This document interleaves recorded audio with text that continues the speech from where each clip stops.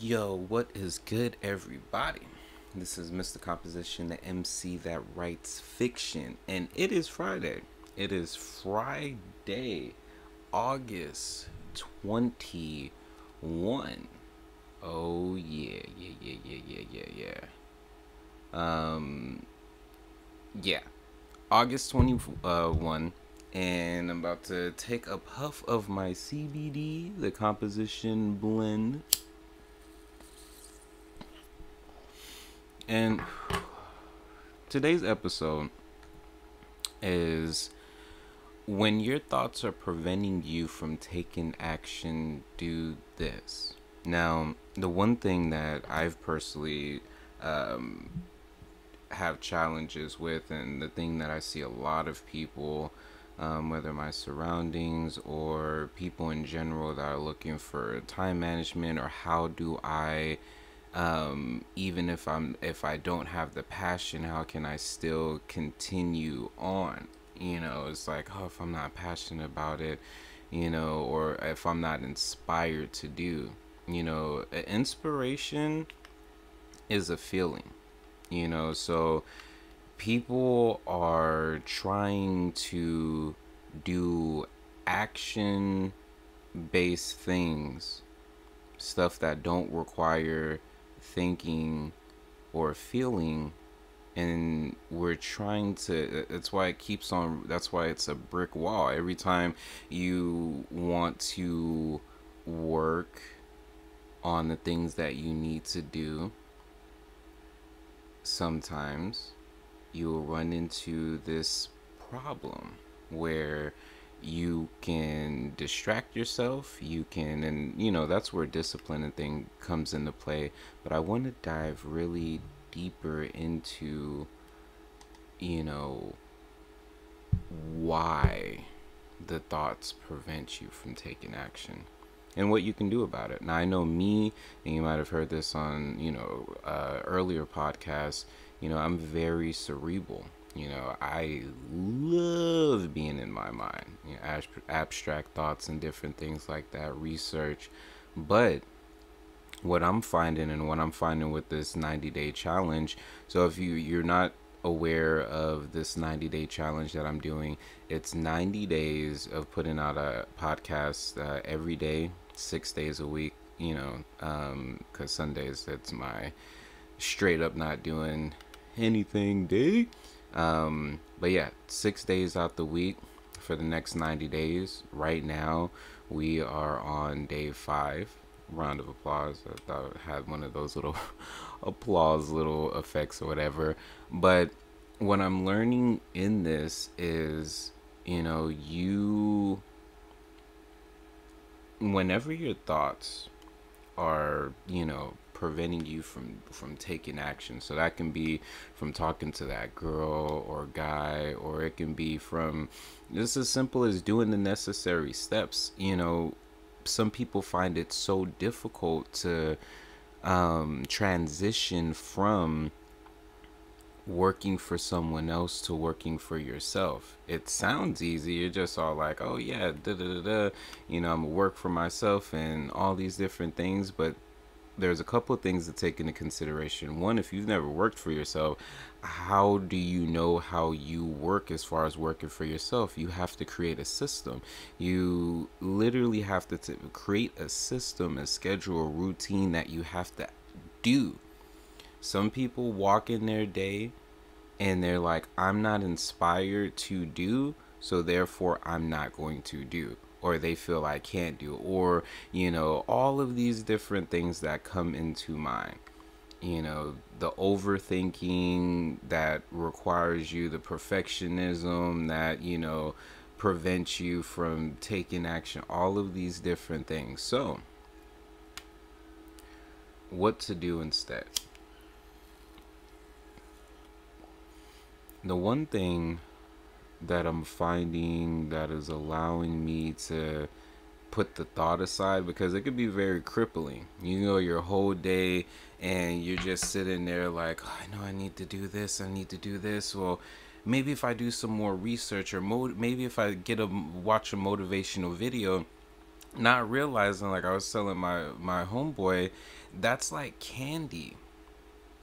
You know, it's like candy to the system, and that we think that's what we want or need. And anytime that feeling comes up, instead of doing the actual thing, which is doing, we will revert that action. And I know in my case, so let me bring a bit up an example that I've gone through before. So I'll know that I need to hit back up clients, or to edit a video or a podcast or something like that, and I'll sit there like, okay, this needs to be done. I've been pushing this back for far too long.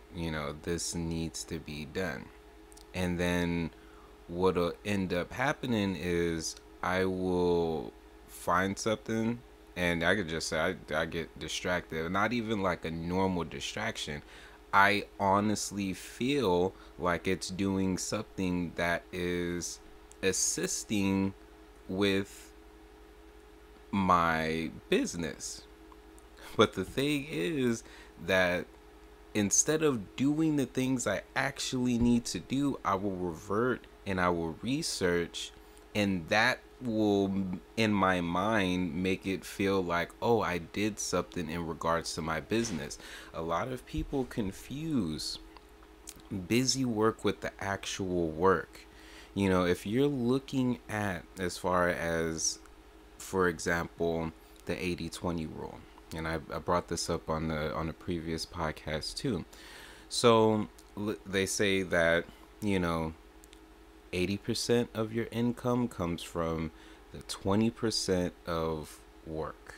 That it accounts as far as for 20% of the work. Now that depends on what type of work you're doing.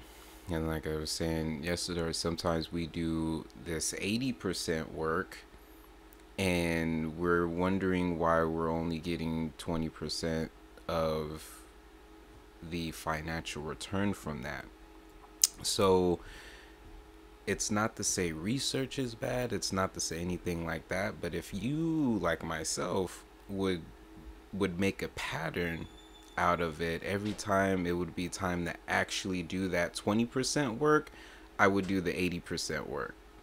And that 80% work would be the research instead of the 20%, which, and for me, I'll give you an example, and let me know as far as, like, if you're working for yourself or different things like that. If you have, if this, is kind of similar. So with me, the 20% work that I actually need to do would be creating content, because that content, for one, builds awareness of me, what it is that I'm doing. I get to put my music in there. I get to put my products and services as far as in there, and I get to deliver value, which all transacts into either new fans, new people in the community, sales, is a big one.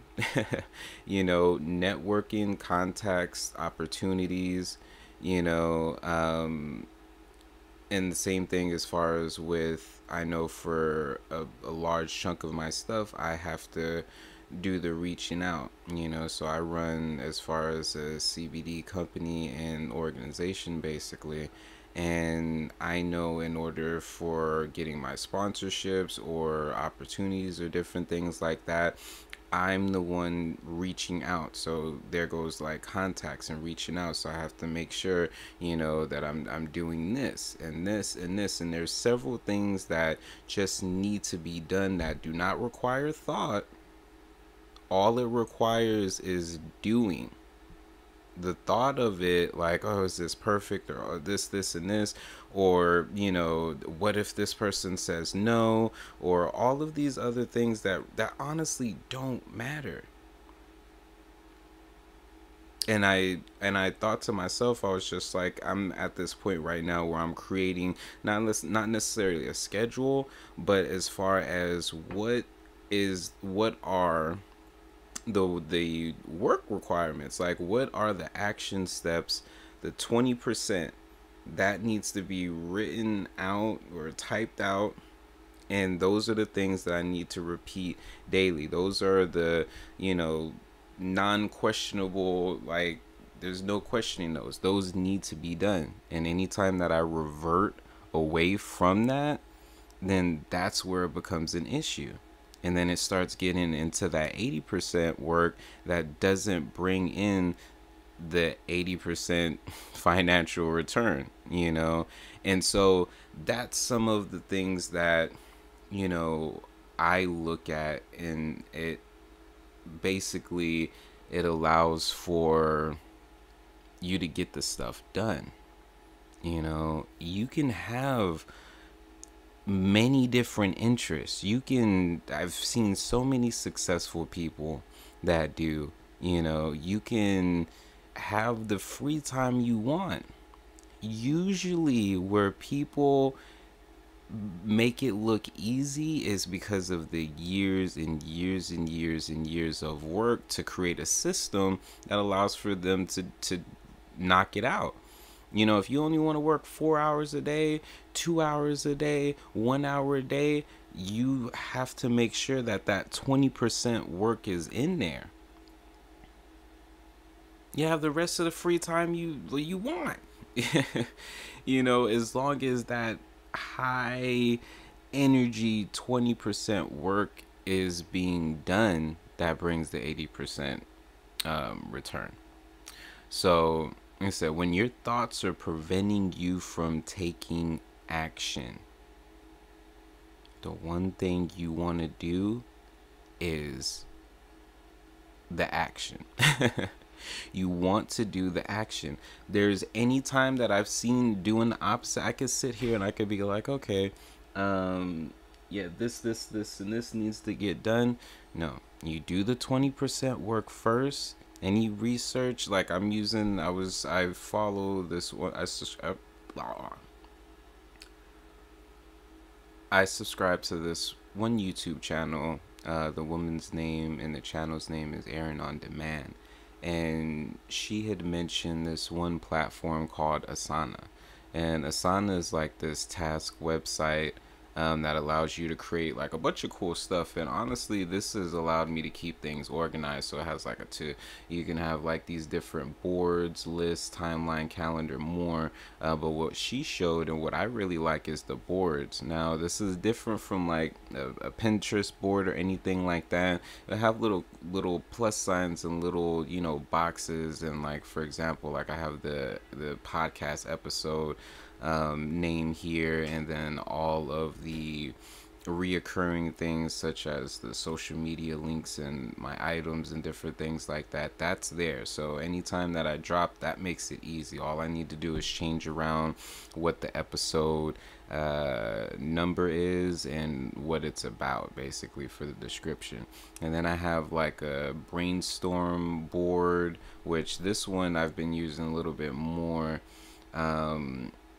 on here, because I have Evernote as well. I still use Evernote. I use Evernote as far as for everything. I'm not always gonna have my computer with me, and I know that they have a Asana app and everything like that, but I've been using Evernote for years. So this is allowing me, this Asana app is allowing me to just be a lot more productive instead of scrambling around and having to look for whatever. And there's definitely, you can use this with you can do this stuff with just the email. I mean, that's what I would do. I would, if I had an idea or anything like that and it was just like right there, I would make an email and send it to myself, or I would make like a pad or anything, a memo pad, and save it to myself. Everyone's going to be different. I'm still trying to understand why this way of looking at it is allowing me to be more productive, but it's working, so I'm not going to deny that. But anyways, other than that, I hope y'all are doing good on this Friday. I just smoked this bowl of CBD. I'm glad I was able to get this podcast recorded. So Other than that, I hope y'all have an amazing day, an amazing weekend. And again, this is Mr. Composition, the MC that writes fiction. Make sure, add this to your podcast playlist, and if you want to support me, if you're listening to this on YouTube, hit the like, hit the subscribe, tag some people in and send this to people who you think need to hear it. And as well, check out the e-store, the composition e-store at dabtro.com/shop. I have a fiction book that I wrote. I have music that I make. I have services that I offer. And I have products, healing products such as CBD. So definitely check it out. Friday, I'm going to do some more work stuff, but I'm not going to spend all day doing it. There's a couple of organizational things that I really need to go ahead and get done so that way everything will be smooth. So yeah, again, thank you for watching or listening to the Composition Podcast. Peace.